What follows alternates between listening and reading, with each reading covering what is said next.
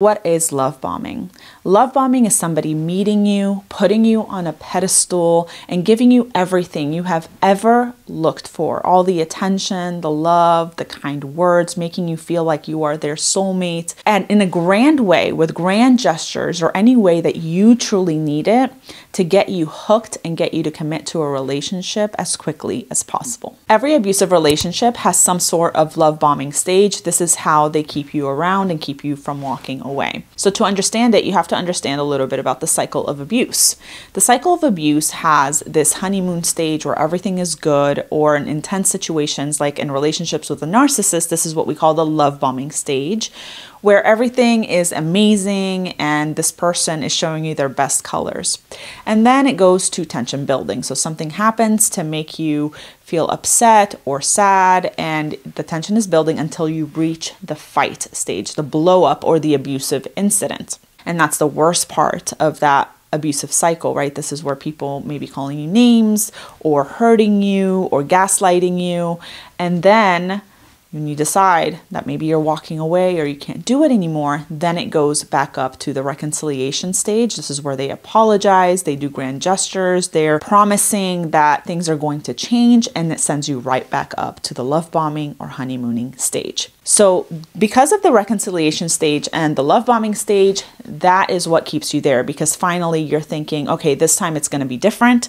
It's going to change. Let me give it one more chance. Very similar to addiction, because the love bombing stage is so intense that it causes this rush of hormones into our bodies that make us feel like the person's actually going to change this time and that we're actually going to get what we've finally been looking for. So it makes it really impossible to leave. So now that we've talked a little bit about that, I want to talk to you about the signs that you need to look out for to see if somebody is love bombing you at the beginning of a relationship. The first thing I want to say about this is that love bombing is relative. What that means is there's no one size fits all in what is considered love bombing and what is not. Because people that use love bombing to try to manipulate you are really good at reading you. They're good at reading between the lines, seeing what you need, or they're listening really closely for the things that you're telling them you need so that they can mirror you and give you all of it to get you to feel like finally someone is here to give me everything I need. I cannot believe I finally found my person. Some of the common signs that they use is that they make grand gestures to show you that they love you.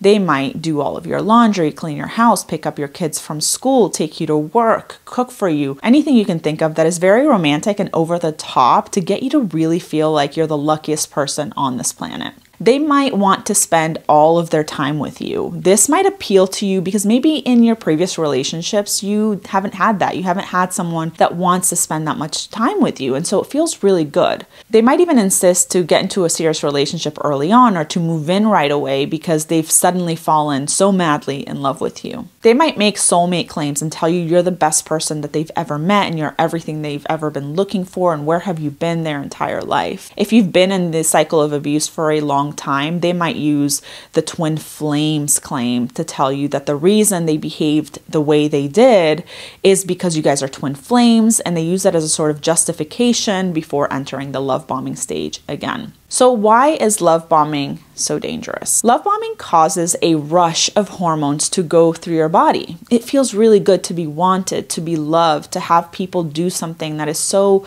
kind and meaningful and thoughtful for us, especially if that person is someone you have romantic feelings for. In your mind, this is what you have been looking for your entire life. This person gets you and they do everything that you need. And it's dangerous because it's not real. It's not possible to maintain all of this level of love bombing and support and doing everything for you. So eventually it will go away, which is usually followed by a period of gaslighting. When you try to tell them that things have changed, that you've noticed a difference, they might tell you that you don't know what you're talking about and that you're making things up.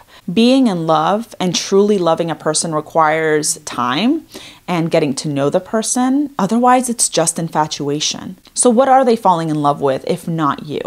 Well, they fall in love with the idea of you, an idealized version that is impossible to live up to. So once their hormones settle down and they start to lose that infatuation feeling, then you might do something or say something that's not even a problem, but in their eyes, that takes you off that pedestal and they move into that devaluing stage. They stop all of their loving behaviors, which leaves you so confused, so hurt, and attached and unable to leave. So one of the biggest questions that I get from people entering new relationships is, how do I know if this is love bombing or if it's genuine? I want to start by saying that this is really hard to say because it really depends on how you're feeling, what your needs are, and the other person. We all want it to be genuine, but really the only way to know is to move slow. Again, it's so impossible to maintain this level of attention and love and grand gestures for an extended period of time. So the slower that you can move in the relationship, the better it's going to be for you. Even if you're somebody that's been looking to be in a committed relationship really quickly, you really want to just settle down, you might find it really appealing for somebody to come in and say, let's commit right away. And it's one of the hardest things to tell you to slow that down. But this is really important. Set those boundaries for yourself and for the other person based on your comfort level and see how they respond. People that genuinely care and want to be in a committed relationship with you are going to respect your boundaries that you set for yourself and for them, even if they might struggle with it a little bit. Another thing that you can do is ask yourself, does this sound like it's too good to be true? Because if it does, it probably is. Another question that I always get is, are all love bombers narcissistic, or will all narcissistic people love bomb? The answer to that is no, not all love bombers are narcissistic. And yes, most narcissists or all narcissists will love bomb. For the narcissist, love bombing is part of the cycle of abuse. They need to get you to fall in love very quickly and to become attached very quickly. It is actually threatening to them to know that you're not head over heels for them because they cannot control you as easily. The quicker that you fall in love with them, the better it is for them and their ability to control you. So no, not all love bombers or all grand gestures at the beginning of a relationship mean that the person is narcissistic. There are a lot of people that might just mirror what you do or really want to spend every moment with you or pick up on your hobbies because they also want a committed relationship. And maybe they're anxiously attached and have difficulty with separation once your date is over. So they do want to spend a lot of time with you. But typically, you can tell the difference by being able to have a conversation about boundaries and space. And typically the person that is not narcissistic will take that, maybe they'll be a little bit hurt, maybe a little bit sad, but they'll take that pretty gently and they will usually respect your boundaries.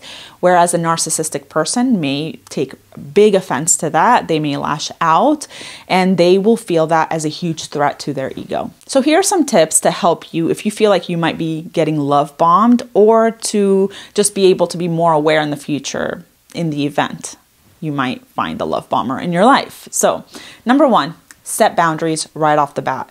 If those boundaries are not taken well, that is a red flag. You probably should get out. If those boundaries are respected, then take precaution, move slow, talk about the speed of the relationship, and I would say that that's pretty safe to move forward. Tip number two, maintain your life. Don't give up parts of yourself because that will make it super easy for them to control you. A lot of people get really sucked in at the beginning of a relationship, wanting to spend so much time with the other person. It feels really good, but I would say please maintain aspects of your life, maintain your own hobbies, your work, your schedule as much as possible. This will make it much harder for somebody who's trying to gain control of you to do so. Number three, share information with your friends and family about how the relationship is going.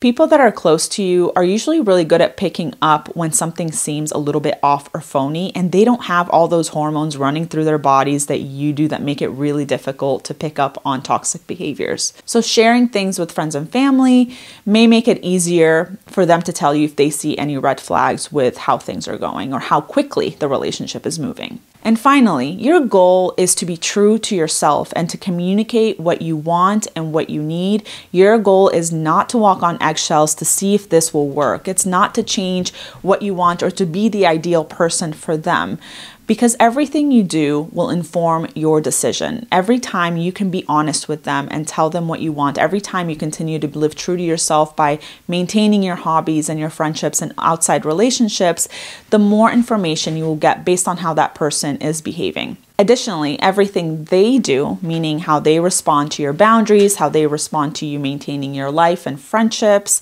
will also inform your decisions. It's really hard to push away love bombing because it feels so nice. It's so easy to lose yourself when somebody's really giving you everything you've ever been looking for right off the bat, which is why everyone is susceptible to being love bombed and entering into a toxic relationship. So the more that you can maintain your feet grounded, try to have conversations with both your mind and your heart. Don't just let your heart fly away, which is so common. Really sit down and ground yourself, talk to people, be honest, ask questions, and remember that healthy relationships are built over time. The person needs to get to know you, and you have to get to know the other person. It is impossible to really know the true colors of a person in a few months, so take it slowly. Get to know them for a season, get to know them for multiple seasons before you give all your cards away and let them know what you're looking for. I hope that you found this video helpful. Let me know in the comments below, what have been some of the ways you've been love bombed in the past? Are there any grand gestures that happened to you, or did you get the subtle forms of love bombing where somebody just shows up in the way you want them to, but it wasn't this big thing you can put your finger on? Let's have a conversation below and let me know if you have additional questions. And as always, I'll see you in the next video.